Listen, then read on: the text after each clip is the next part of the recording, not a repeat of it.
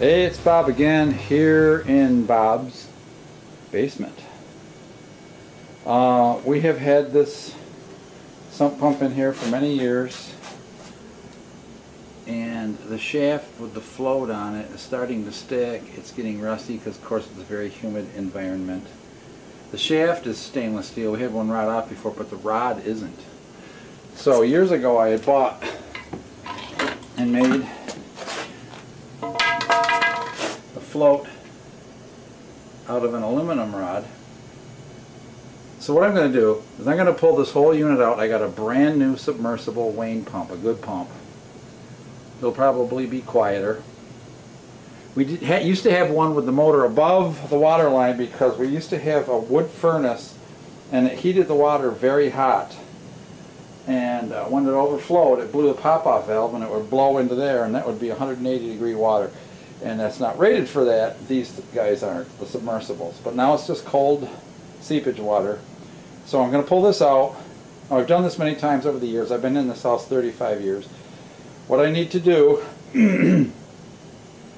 is I have to undo this fernco where it goes outside and underground and out to a swale, a drainage ditch on the side of the yard.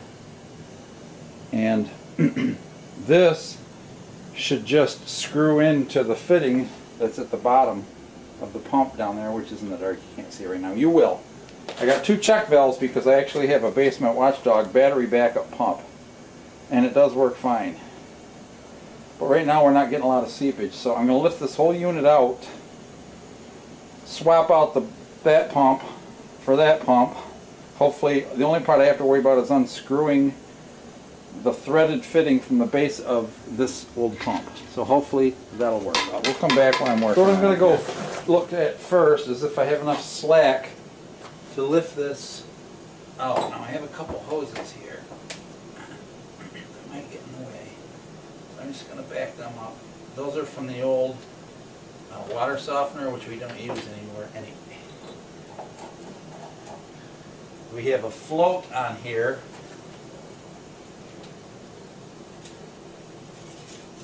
Just gotta make sure I got enough slack. Unplug this old beast. Unplug the old beast. There's a float sensor on there for the backup battery pump. And I just gotta make sure that when I lift it out, it's gonna have enough slack to come up. And I think it does. So I'm not even gonna have to change anything on that. Everything's gonna come. The battery powered pump, the whole mess. I'm going to move the control unit out this way a little bit. So all you got to do is the way it always says, is pull off that fernco, and there's a bleed hole in the bottom so the water drains back, so this should not have any water in it.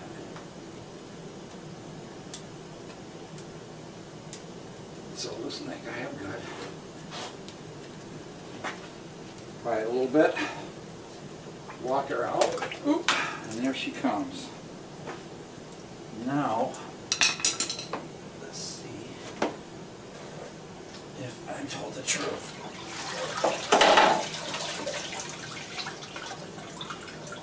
Gotta get the pipe up between here and the ceiling.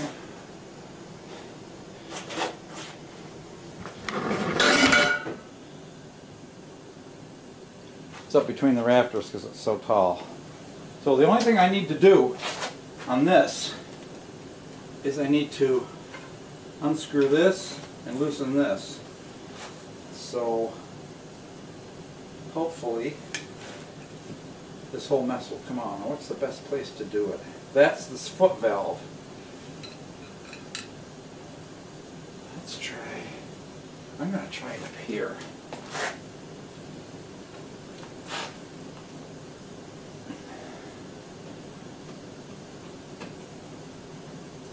These ferncores are great for stuff like this.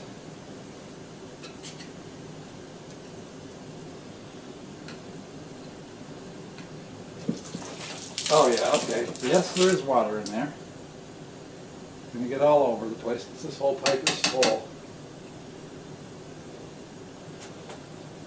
I figured that much. I'll just move some stuff out of the way there.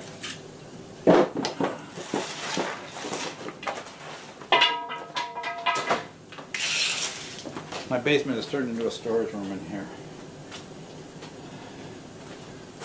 I guess it's the gas line for the furnace. There really shouldn't be that much in there. I got my shoes all wet. Sorry you've seen my back as usual.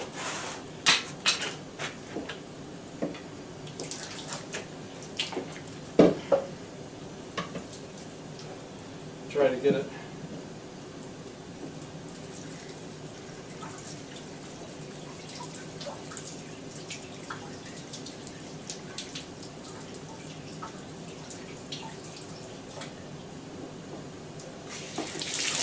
Yeah, right. Straight down my leg.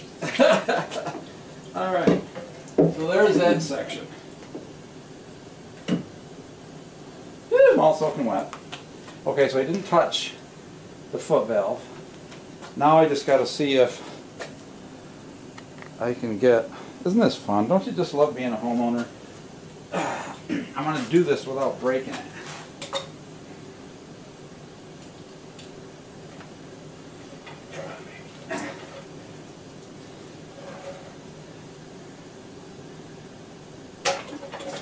That was fun. Right on the head. You know what? I can lay it down. I can lay it down. I'll let it run back in. Oh, look, she's coming right out. I didn't bother to put Teflon tape on this because what little leaks it might have, I don't think is an issue. We might have to cut a little bit out of that pipe because this might be a little long. Okay, say. Out with the old, I'll repair him. I got a new float switch. I'll replace that float rod. Ooh, I'm all soaking wet. Isn't that fun? Oh, yeah.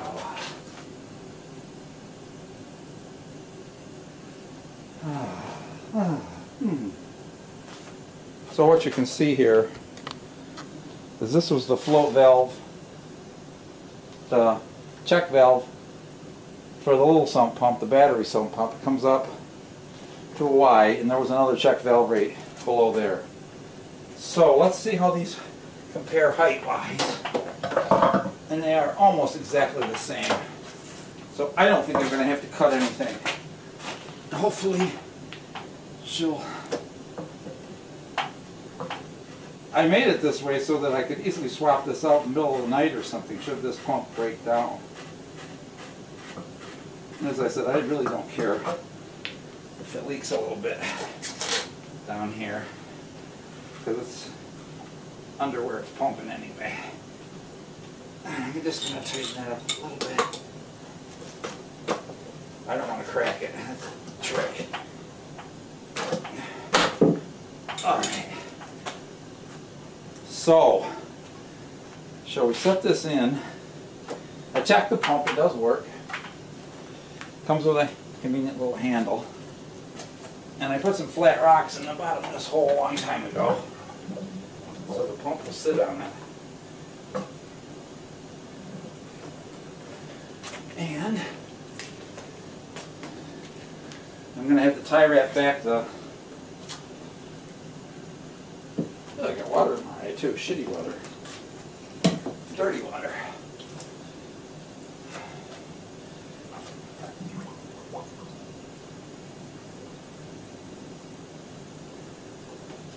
Back into the fern coat. Oh yeah. Look at that. That's a bingo right there. And look at that. Right back together, folks. Right back together. Don't you love it? So I got to tighten up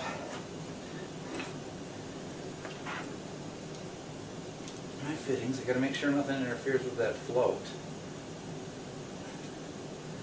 That would be the only key factor here with this pump. I'm going to spin it. I got to spin it this way a little bit. Make sure that it doesn't interfere with anything. The little pump is floating it by itself a little bit. But that's alright. I don't care.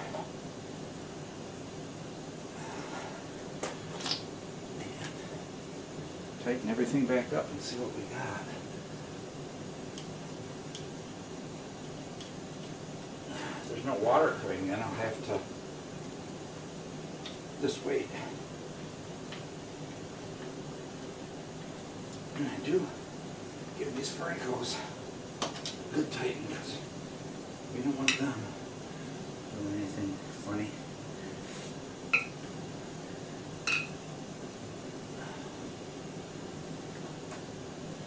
Oh, I love to ride my bicycle. Going to see Donnie Felder from the Eagles Friday night here in town. That'll be an incredible concert. He was the guy who wrote Hotel California, so that's always his finale.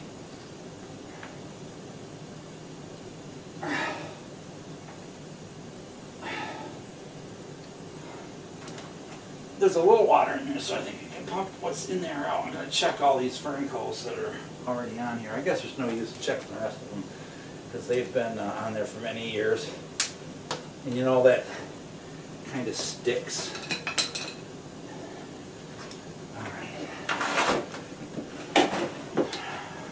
Sorry. Woo, it's slippery on sandals or whatever I'm wearing. Okay, so I got it down in the hole.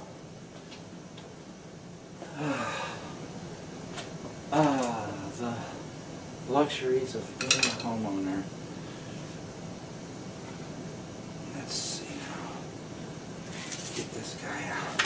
Untangled first.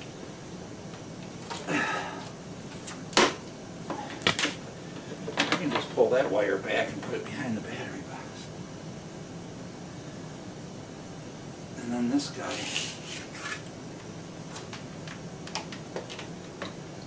I'll wrap around. Because I really want to get it into this 20-amp circuit that I have over here. See if I can reach it this way. That will put upward force on that. And it won't reach. So I'm just going to have to tape it up here. Alright. Are we ready for the leak test? Let's see. Kneeling in the water, working on electric stuff. Yeah, that's always fun. Oops, I hit the other one.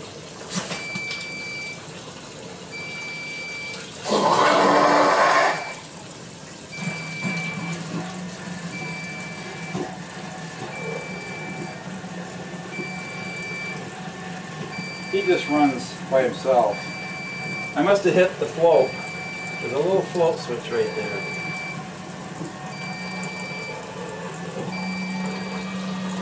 So it'll just run like a minute. There isn't any float on it.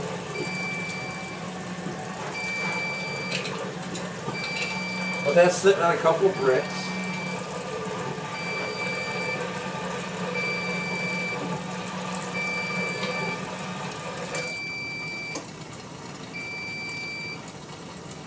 It always screams when it, there it goes again. It always screeches until you reset it.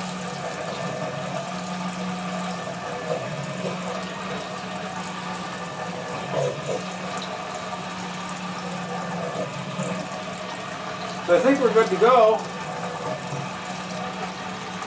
It's just trying to lift water up and it can't go any further. So I'm going to come back down with some electrical tape and we'll tape that up. Okay, so I'm going to fiddle around with this a little bit. I want this pump to set over that way just a little more.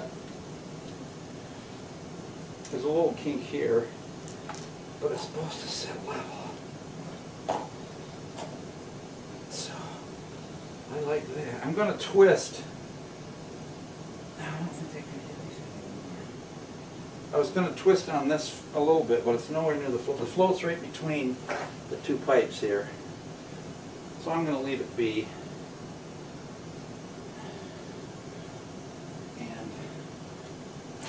Take the wire over this way so it's out of harm's way. I'm going to clean the pipe off a little bit, but electrical tape is nice because it will stick to itself even when it's wet. So we're just gonna find some around here if I can find the darn end. All right.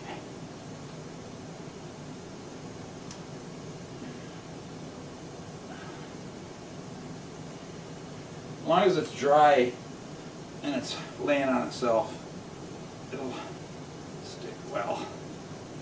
So you gotta wind that around quite a few times. And I noticed the little float, I'm gonna have to kneel on this wet floor. Ugh. Oh well, my knees will wash, won't they? Sorry, there's not a lot of light down in there.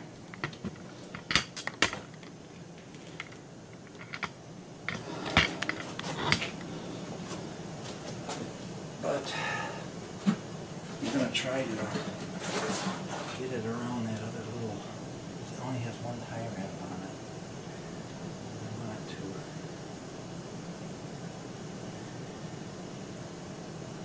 stick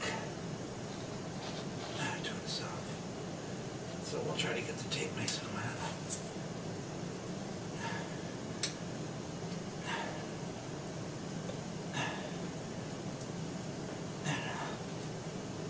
Wrap that around a few times on the top of that float switch for the little pump.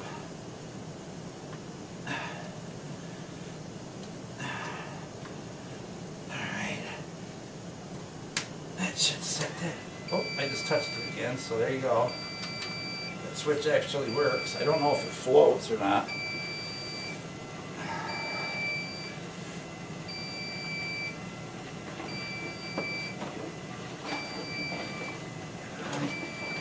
Just tuck this back here like that. It keeps it out of the way. And I think I'm going to loosen this fern co-op and twist that pump so it can't spin around and get in front of that float valve, you know.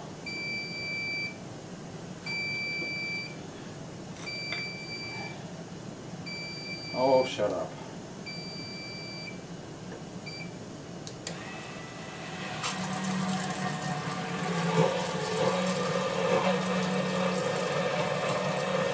Are we having fun yet?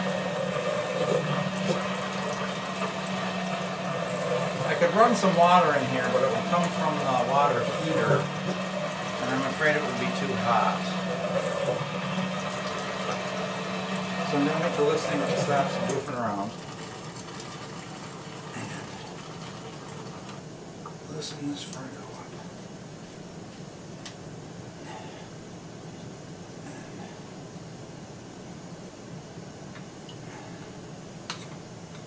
See if I can twist that just a little bit. Yeah, there's water in that line too. Oh yeah, perfect. That kicked it right around. It's bumping against the other pump, but it's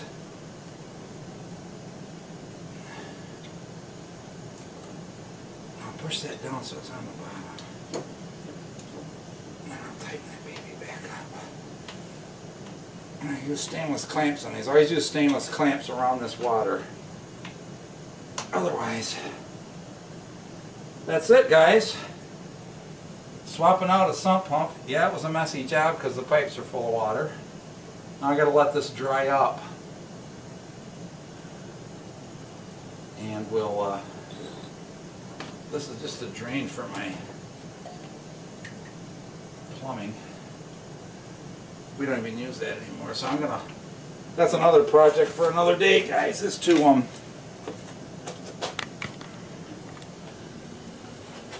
see this whole mess coming down here, going to this water softener.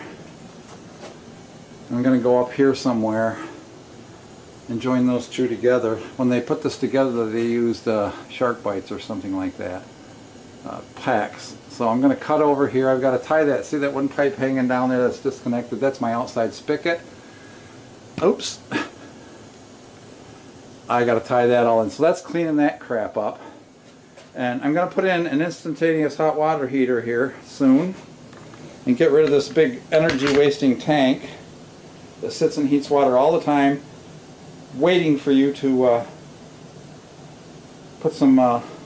use some hot water. So you go on vacation, it's heating all the time. Now I try to remember to turn it off, but what I'll do there is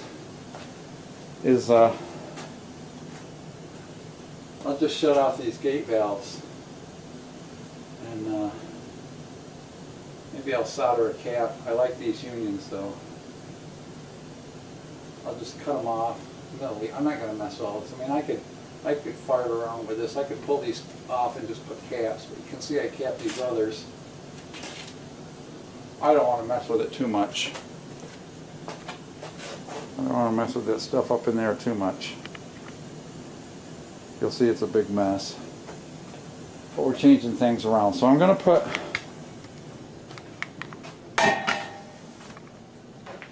that's the tub. And the pipes for the bathroom sink go up here.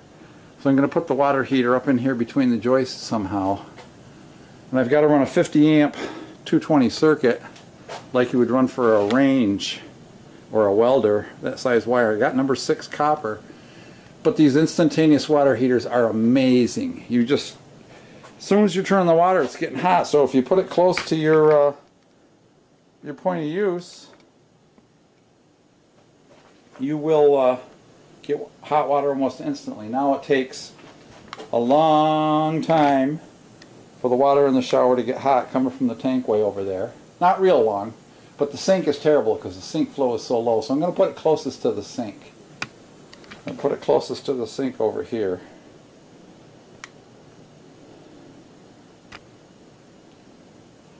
Okay guys, well there we go. We made a mess.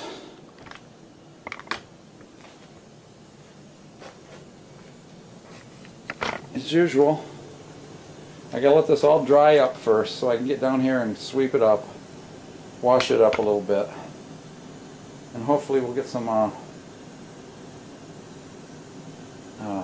to come in here so we can hear this thing run and feel that it's good. Then the next step will be, when this dries, I'm going to sand and paint the motor. I bought a brand new float switch. Replacement switch for it. Let me put the camera down here a second. Sorry about the banging around as usual.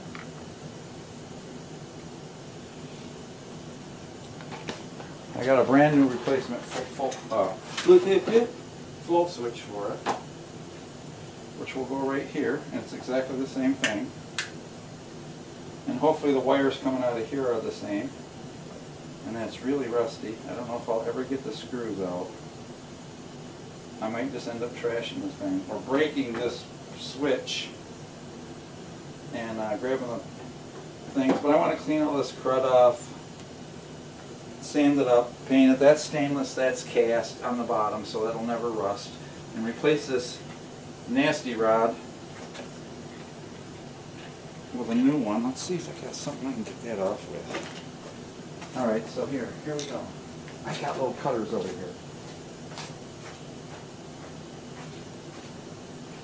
Just going to cut those off. I got little cutters over here. My tools are always everywhere where I want them, aren't they? Yes, they are.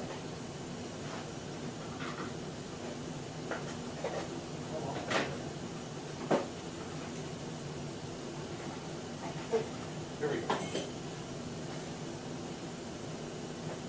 I got some little claw type cutters. I'm just gonna, boy, that's tough. Tough little SOB.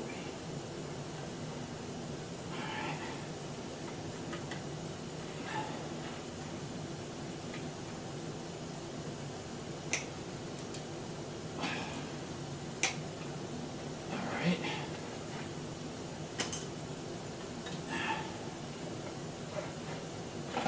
Yeah, that's shot.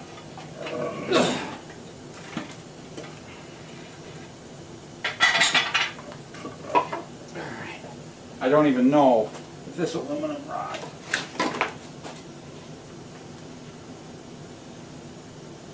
Boy, those are tough too. Put a little slickum on that. These nuts around the rod and it'll slide better, I'm thinking. Okay, well I'm going to go put it on the floor. Let's see if I can pry between these two guys and get them to move. Because they really like each other apparently.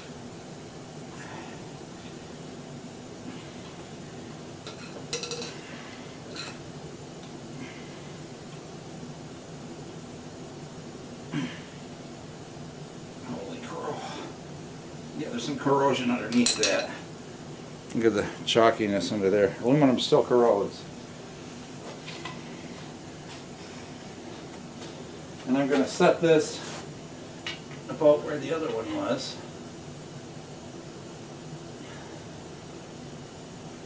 Well, I got to bring it up to the bottom first.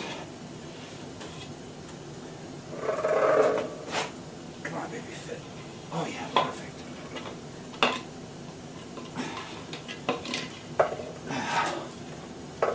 Hey Mo! Give me them pliers. Alright.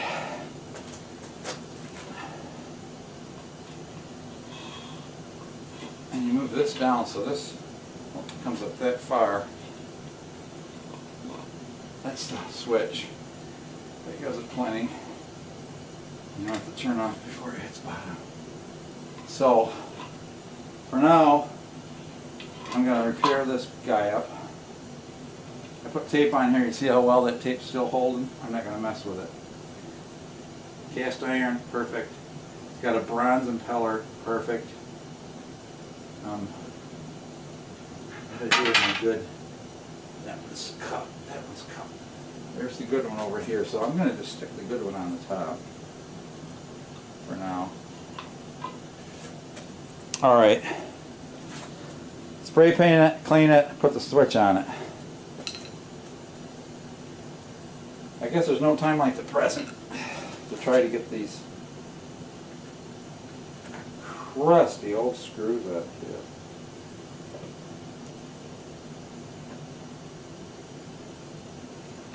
Yeah.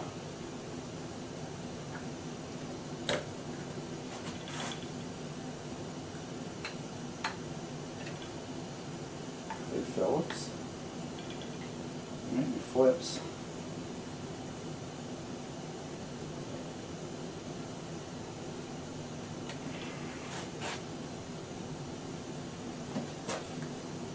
The one over on this side is even worse. Got like big rusticles on it.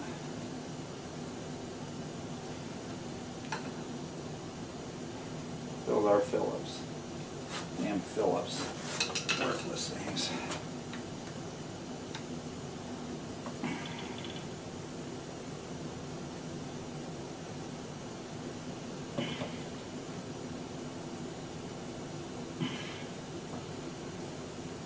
I've got a little probe here. Probe pick. This is actually a soldering aid, but it has a prong on one end.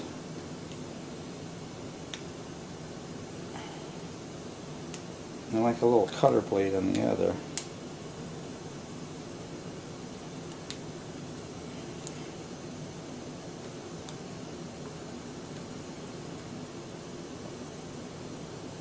Try to get the bottom of the hole cleared out as much as I can. Blade. I got a feeling these are going to snap off. I'm going to end up just smashing this thing off with a hammer.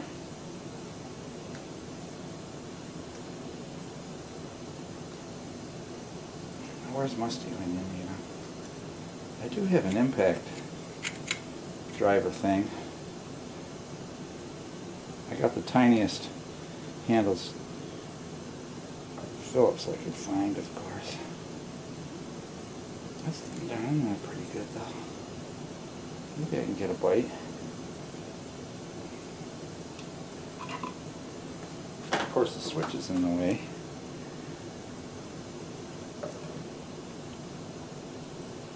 Come on, baby. Come for daddy. Nope.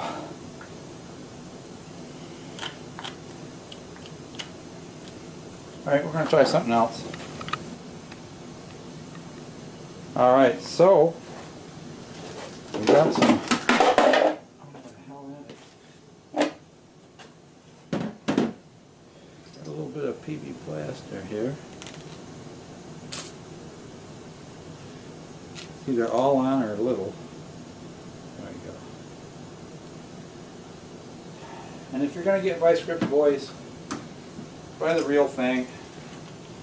The real vice grips. Now what I'm going to do, I'm going to start rocking this. And I'm going to watch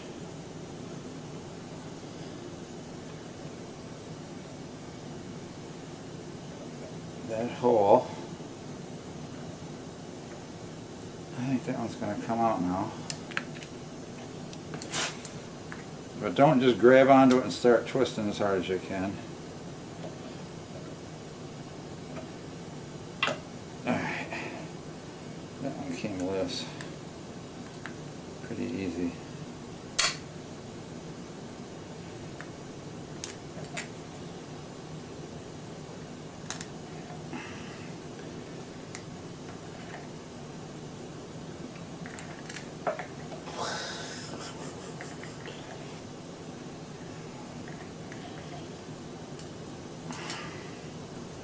I guess that's a 632. There was a one in here with the tab.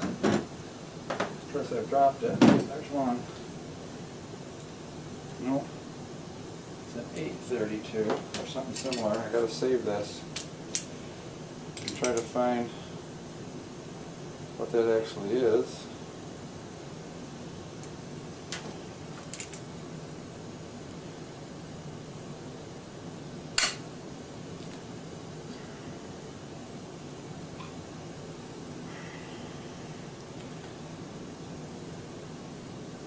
Watch any repair guy online, he'll show you how to do this the right way without destroying everything. It sure looks like it might be an 832. I can steal an 832 out of this light fixture. To see, worst case I'll recap it and put something in it. I'm stealing my light fixtures here. I know those are 832s.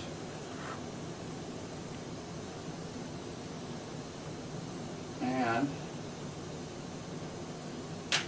let's see, wants to screw in or if it's metric. I think it's metric. Yeah, I'm pretty sure it's metric, of course. Sneaky Chinaman's best stuff. And when you put porcelain light fixtures, just tighten the screws down until they're snug.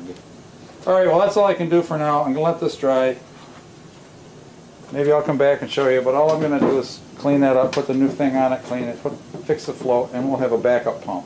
Alright guys, take care, God bless. Sump pump is changed out anyway.